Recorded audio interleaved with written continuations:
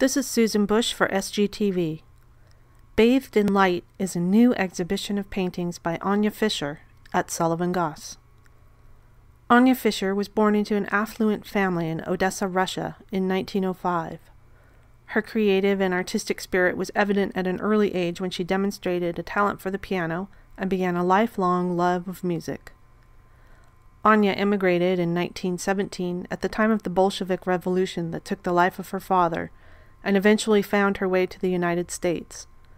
As a child of war, one would expect these tragic early influences to affect her painting in a more dark and brooding way. The body of work she left behind is anything but dark. It takes a strong person, and a person with vision who has made a decision to move away from the past to produce such lyrical, flowing, lively paintings.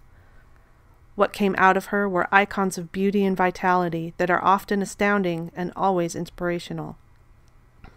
If all paintings are self-portraits, then Anya's show that she saw herself as a woman formed by strong lines that encased light and an interior jewel-like color, and as a vessel of joy containing a sometimes complex but always graceful inner life.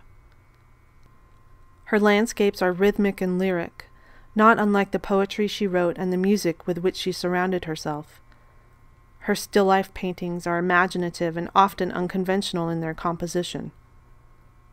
Anya's creative voice was also one of a poet. She wrote and illustrated numerous books in her lifetime. An untitled poem from a 1976 publication speaks of the inner workings of this remarkable woman who chose to move away from the past toward a life of light and color.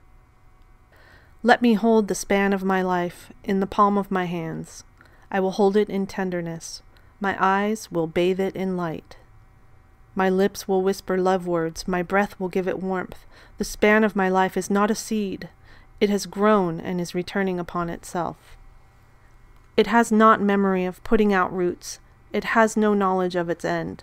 My span of life is still a child, the child with wrinkles on its skin.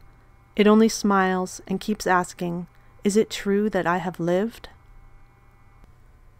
Make fine art a part of your life.